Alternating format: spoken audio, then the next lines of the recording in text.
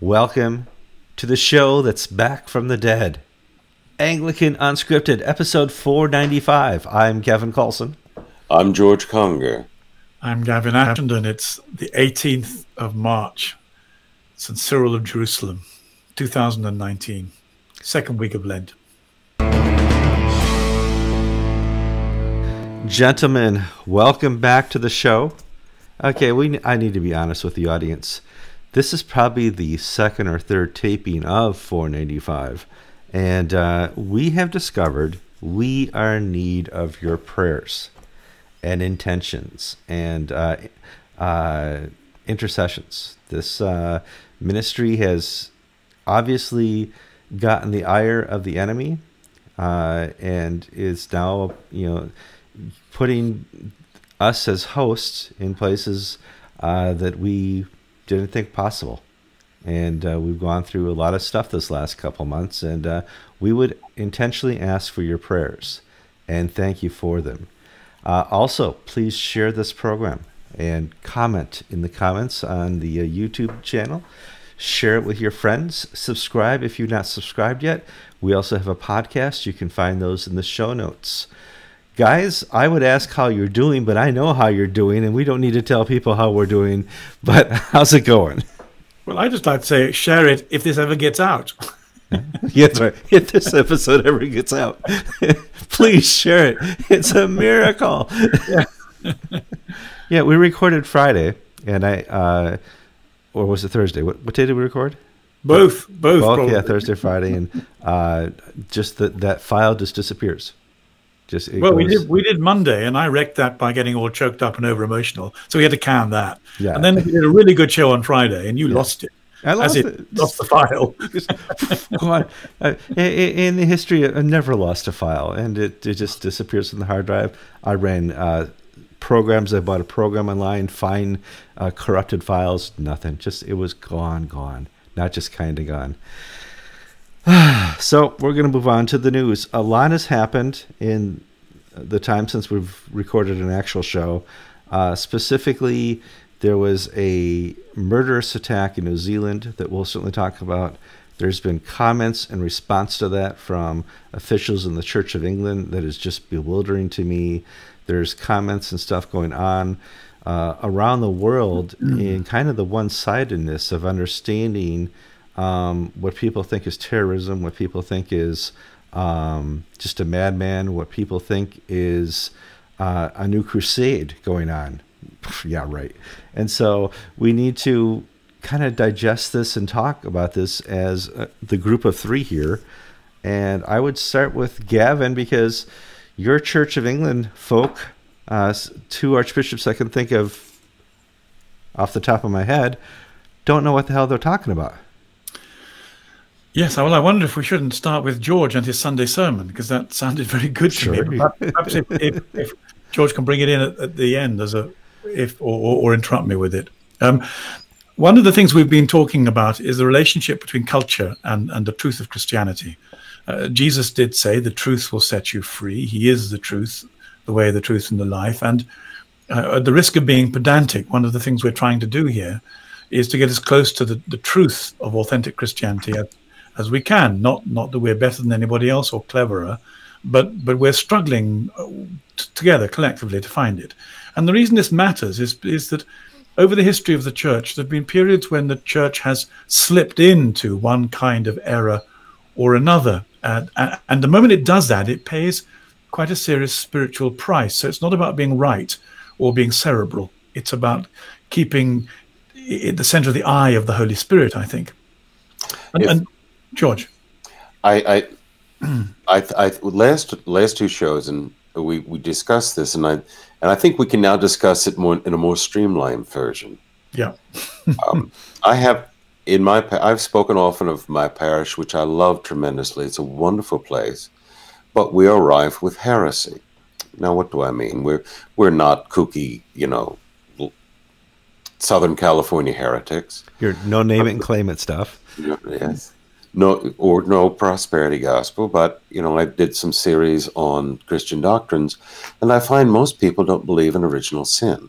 They believe in the perfectibility of human beings, that deep down in their heart, man is the measure of all things, that men can be perfected, that if you only, from the movie South Pacific, we have the song sung where you have to be carefully taught to hate. And one of the things I pointed out in my sermons was that you don't have to be taught to hate. That's natural. What you have to be taught is to love. And Gavin identified this as Pelagianism. And we see it in conservative, ordinary, working-class people in the United States, in my little parish. And we see it in the Archbishop of Canterbury in York. A Pelagianism, a denial that God is the measure. God is in charge. Gavin, am I... Yes, no, it's a good. We have saved people half an hour of listening. It took us a long That's time. the Cliff Notes version of Anglican Unscripted. I think the reason, and this matters, how does this express itself? The problem with Pelagianism is, if you don't understand about original sin, you can't be saved, because it puts you in a position of self-improvement. And one of the reasons why we do talk about the pronouncements of the leaders of the church is because they set a theological climate and a certain theological expectations. So when, for example, Archbishop Welby and Sentamu make two very serious public pronouncements, as they've made them this week, we're not heresy hunting when we say that what they said fell far short of the truth of what Jesus taught.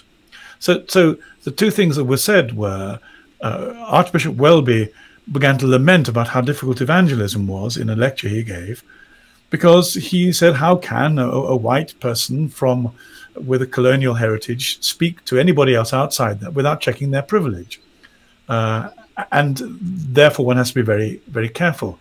I found myself that very week speaking to a Sikh who sold me a mount for my iPhone on my car to save myself breaking the law. And as we talked, because I was wearing a dog collar, he said, isn't it a shame that people don't listen to what you teach them, Father, because our churches are empty of young people?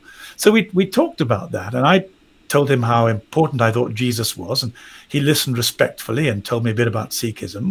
We did a certain amount, but if I had felt myself restrained by the colonial guilt that Archbishop Welby has scooped up from cultural Marxism, which disempowers me from speaking in a very clear way to him, then such evangelism as we had entered into would have been seriously impaired. And evangelism is really quite hard. We all know that. But to make it worse by laboring people with guilt, after all, it's not, George, as if St. Patrick wasn't an Englishman. The topic of my sermon, St. Patrick's Day, was not about let's all go down to the pub and have green beer and corned beef and cabbage, but rather trying to rescue Patrick from the crass commercialism of our modern era, and to point out exactly this fact, that Patrick was an Englishman who was enslaved by the Irish, yet he escaped as a slave and returned as a priest and missionary to the exact people who hated him. Now, 1700 years ago, an Englishman teaching a new religion in Southern Ireland would be as welcome as it would be today, of Gavin driving to Connemara and preaching Protestantism. It would not be well received. And for Justin Welby, that would be a horrendous thing for Patrick to presume, as an Englishman, to teach the Irish about the good news of Jesus Christ. In our American culture, we now have these horrific politicians who are defining people by race, by sexual orientation. That Stacey Abrams, the unsuccessful candidate for Georgia, gave an article in Foreign Affairs where essentially saying that white and Asian, East Asian men, Chinese and Japanese and European descent Americans must be held back to allow everybody else to move forward, and that we must identify with tribe. And Christ taught clearly, as Paul wrote, there's no slave nor free, male nor female, Greek nor Jew in Jesus Christ. And yet we now have the Archbishop of Canterbury saying that before we listen to Christ's dictates, we must first conform to the current political understandings that race and culture and this whole intersectionality crap So dictates how we share the good news of Jesus Christ. I must say, and this is heresy. So I can tell you with a straight face that Justin Welby is a false teacher. Kevin, what must you say? Teaching words contrary to the gospel of Jesus Christ. We go back to, thank God, a couple of first-century Roman soldiers, the occupying force, the colonial force of the first century, didn't hear Justin Welby say, "Ooh, you need to really take in your guilt before you can tell your families and friends and the world about Jesus." So let's use some theological shorthand for a moment and say, what is Satan's trick that hobbles the church? And the answer is that we are engaging in a secular society which is using victimization, secular Marxism, as its major trope, its major narrative. Now, what that means is it's using history against us. Because history has been Christian and white and colonialist, it means that it's making it difficult for us to make a distinction between that and the gospel. But the fact is that Jesus is the ultimate victim. If you're going to talk about victim culture, then Jesus is much more a victim, for example, than Muhammad. So when for example, the Archbishop of York says, well, we are at one with grief with our Muslim friends, as indeed we are. As we talk about Christchurch, which is so immensely difficult, there are things we can say. Terrorism is not the right word. This man was a murderer. There is no right-wing conspiracy, but there's a great deal of anger in history about the damage that mutually antipathetic cultures have done to each other. But if we go to the real problem that the Archbishop presented to the Christian constituency was to talk about Muslims as being our Abrahamic cousins. Now, there's no doubt at all that Arabs and all other Muslims are brothers and sisters in that they are made in the image of God, but they're not our Abrahamic cousins. Why not?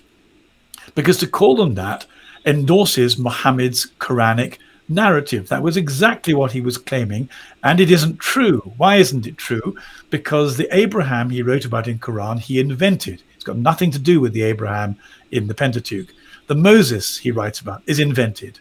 Mary is invented. Jesus is invented. They are all distortions. And he claimed this cousinship in order to show that his revelation was greater. But the moment you accept that, you cannot accept his statement that we have this Abrahamic relationship filtered by his theological pronouncements as they are, and not accept that Jesus was a fraud and didn't rise from the dead. Now, the trouble is most people don't know very much about Muhammad or Islam. But one of the things we ought to be able to do in our culture, as we refuse all vengeance, as we insist no Muslims must be harmed, but we have the right to criticize Islam, is to compare Moses and Jesus. Jesus was the victim. Moses was the aggressor. Muhammad, I'm sorry, not Moses. Yeah, I guess, yeah. Jesus and Muhammad. I have been reading a book, the autobiography of Whittaker Chambers called Witness, and I'm just struck by so many of the parallels between Chambers' journey through the Soviet world, communist world, and our modern world.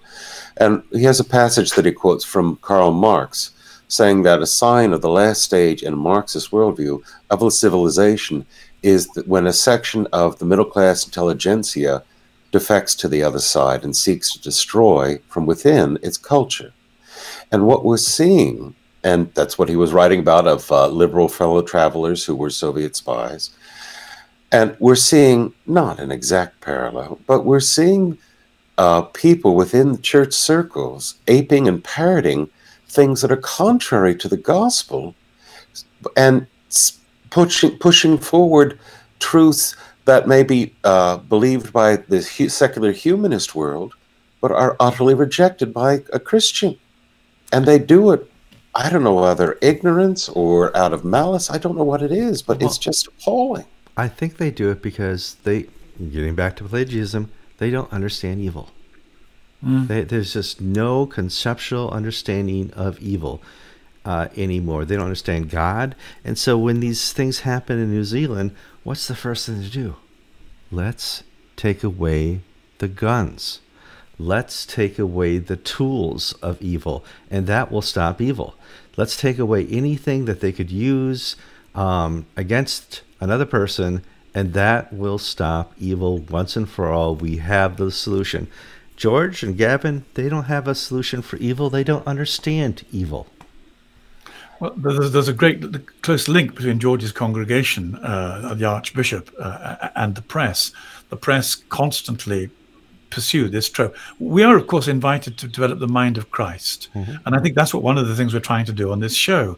We're trying to look at the world of the church, look at the world and the church through the best gaze that we can. But part of the problem is we're dealing with a suffocation of cultural distortion. So not many people will know that last Monday, 140 Christians were butchered by Muslims in northern Nigeria. The press doesn't pick it up. Why?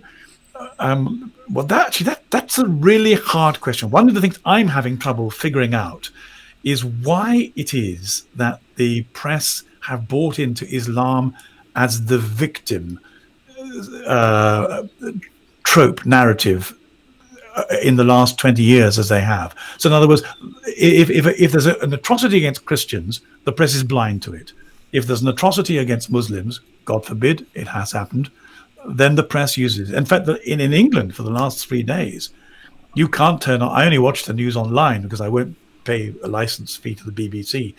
But the news I see online has been truly appalling in two senses. One is it's been showing us the faces of bereaved Muslim parents and children, and it's awful, and I can only take so much of it. But the other is I say, well, what happened to the Nigerian Christians? Are they no more or less bereaved? Why this censorship of narrative? Why has Islam become the victim culture and Christianity the bad dominant one, when actually the historical truth is exactly the opposite? Jesus is the victim and Muhammad is the oppressor. How is it that somehow our culture has managed to allow this central historical fact to be distorted and then play into this reinterpretation of political and cultural narrative? Well, I'll say something. Black lives don't matter. That's the lesson that we're taught in the American press all the time. When Arab Sudanese Christians were murdering when Arab Muslims, Sudanese, were murdering black Muslim Sudanese in Darfur, didn't matter. Yeah, nothing. It doesn't matter. The way the world's reporting is set up is that unless it can somehow be reflected back against the Western culture, it doesn't matter. So, for instance, during the whole apartheid era, when the white minority government would do all these nasty things to its African indigenous population, we'd hear about it all the time. Drive across the border to black African nations where the situation was much worse. You didn't hear word one about the massacres and persecutions and so on and so forth, because black lives don't matter.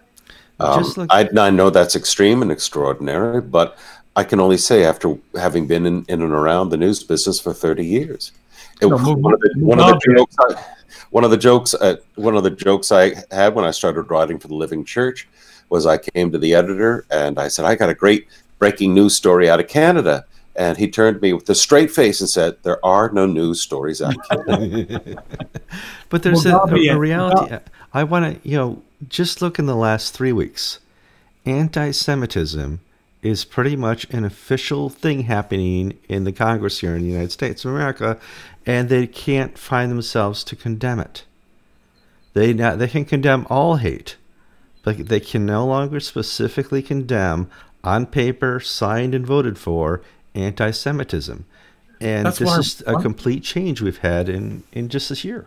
It's one of the reasons why I think, Kevin, we have to go back to your reminder that we're dealing with evil. One of the things that's happened to me over the last 30 years is my experience of evil has broken down my willingness to hide within psychological categorizations. One of the reasons I enjoyed moving into the whole sphere of Jungian, particularly psychology, over the last 30 years is because it saved me from the pain of having to face up to the reality of the demonic and of raw evil.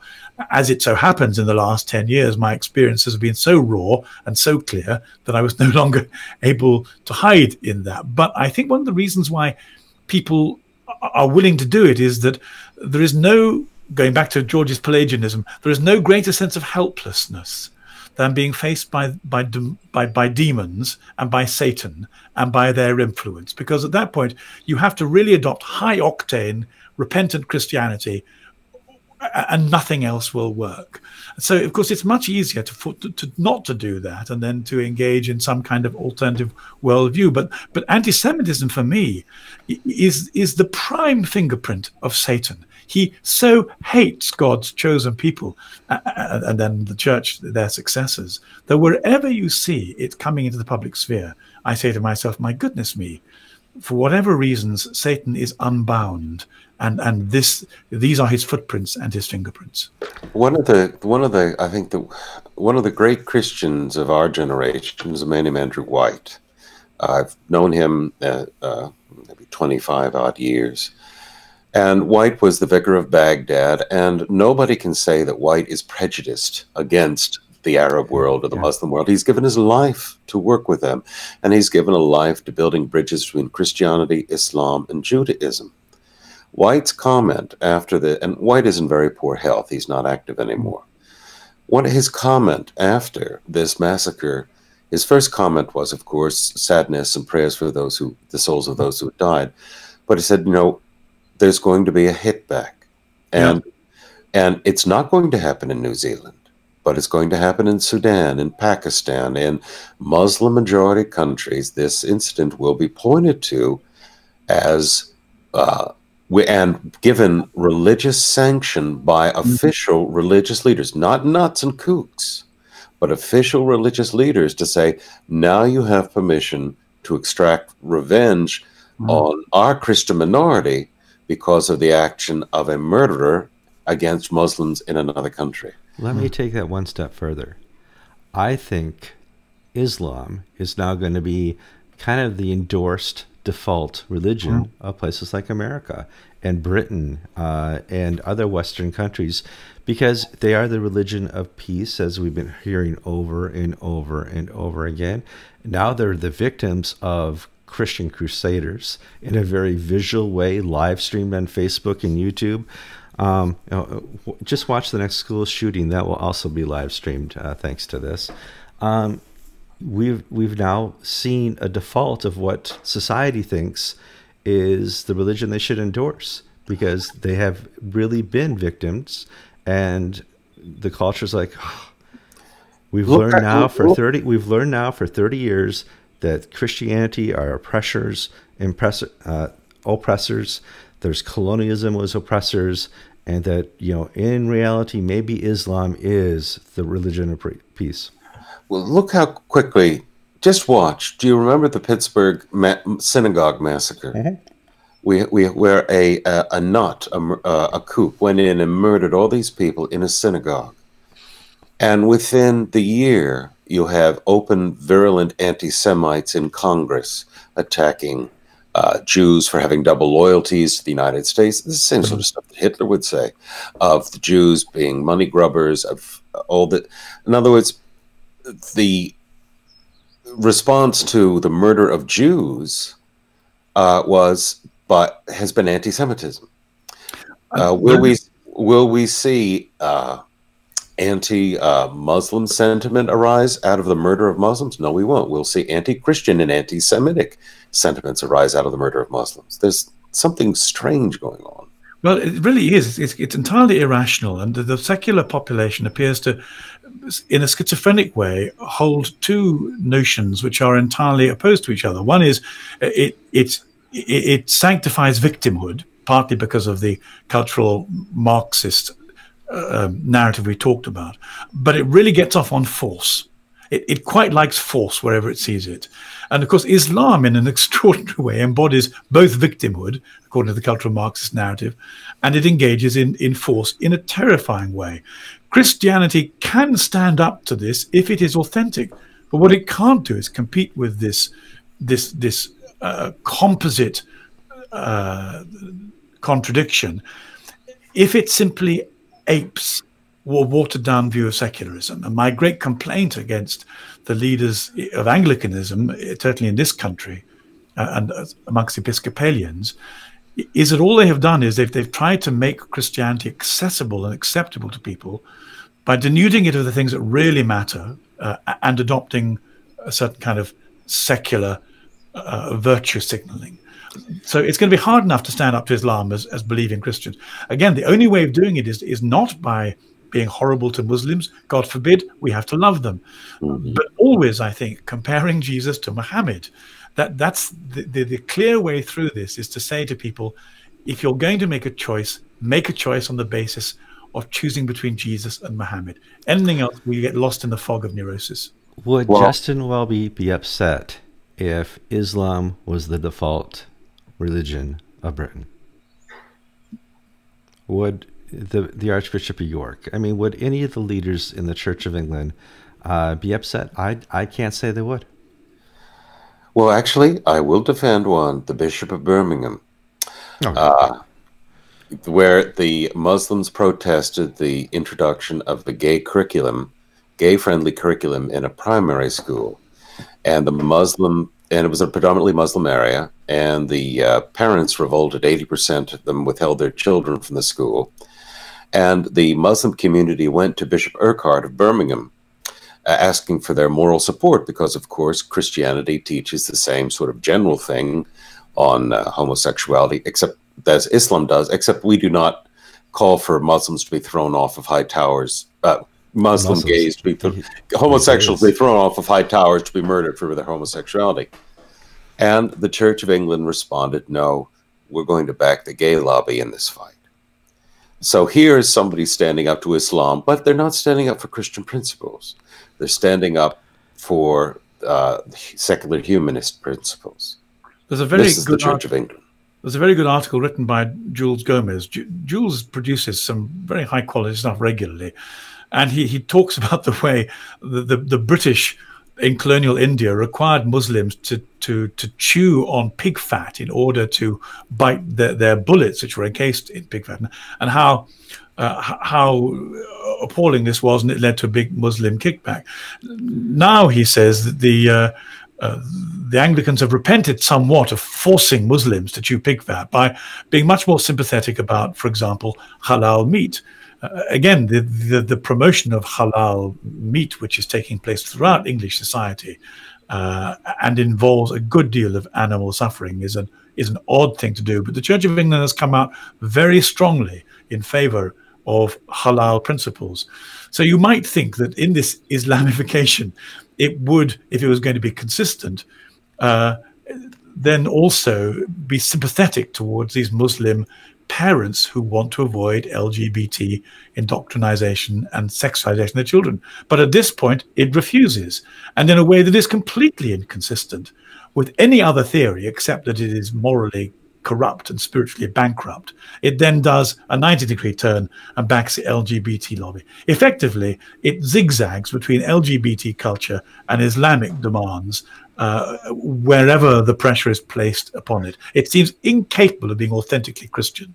It has no confidence in its own Christian heritage and culture and beliefs. Indeed. One of the things, while we were waiting for Gavin to join us, Kevin and I were nattering on, at what point is Justin Welby irrelevant? At what point is the Church of England hierarchy, institution, I'm not talking about the people, irrelevant to the conversation? In other words, Justin Welby gives these god-awful statements about colonialism, and the Archbishop of York had these rather silly, ignorant statements about Islam. At what point do I basically say, oh, I've turned them off? Now, it seems that 90% of the people of England have turned off the Church of England and pay no mind to it. It doesn't mean that all of a sudden become Muslims. They're just there. sort of lapping up the secular humanist worldview. I think Kevin. I think they have become the public library. I think they have just become this institution where you go for the baptisms and you go for the weddings, and it's a cultural thing. It's no longer a kingdom thing in England. There's been a very interesting podcast on The Spectator's one of our better political magazines, and it's run. The Spectator's religious section is run by a gay Roman Catholic journalist who's quite astute called Damien Thompson. And in the last episode, they read out from the Bishop of London, Sarah. I must get her name right because Mullally. That's it. I'm afraid. God forgive me. I keep on wanting to call her Sarah Doolally, but the reason that I have that in my mind is they read out Sarah Mullally's recent statements, saying that the Church of England bishops, and to some extent they were also saying this is true of Catholic bishops, are incapable of saying anything without the jargonese of corporate speak or secular speak. And indeed, if you listen to them, you wonder how any person at the top of an organization can be quite so dim.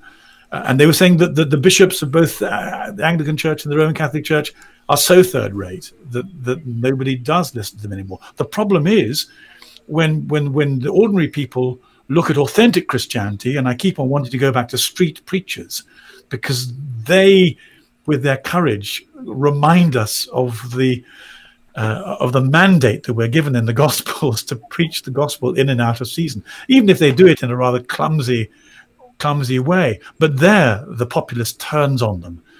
And in this last particular episode, we had where we talked about it, a preacher who stood outside Southgate Station. He was complained about by a Muslim who was offended because by calling Jesus the way, the truth, and the life, he was offending Muhammad. So he called a policeman and invited to impose Sharia law. And Sharia law is to shut up anybody who offends Muhammad explicitly or implicitly, and the police did. And the population of England say, this is great by us. So whether or not they make an active choice, my sense has always been that we're going to have to choose between Jesus and Muhammad. And if you do not choose Jesus, you will get Muhammad. And that's a tragedy. Gentlemen, we need to... what, are we going to finish up, or you got some good stuff going on? No, I was just saying that Justin Welby really needs to go. But if he does, will it make any difference? Somebody worse will come. No, well, we did have this past week.